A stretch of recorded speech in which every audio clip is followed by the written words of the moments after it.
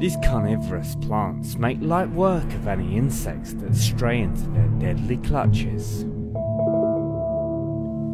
The Cape sundew, native to South Africa, lures ants and flies in with drops of sweet-smelling fluid on the highly adhesive tentacles that line its leaves.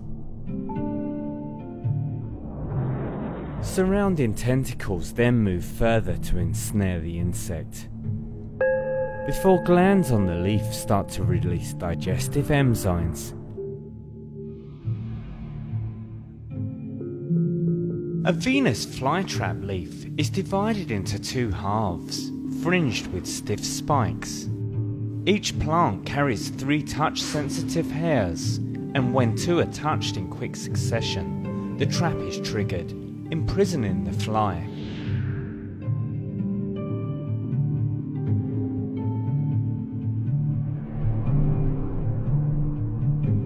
And while these carnivorous plants are short on mercy, some fortunate creatures do live to fight another day.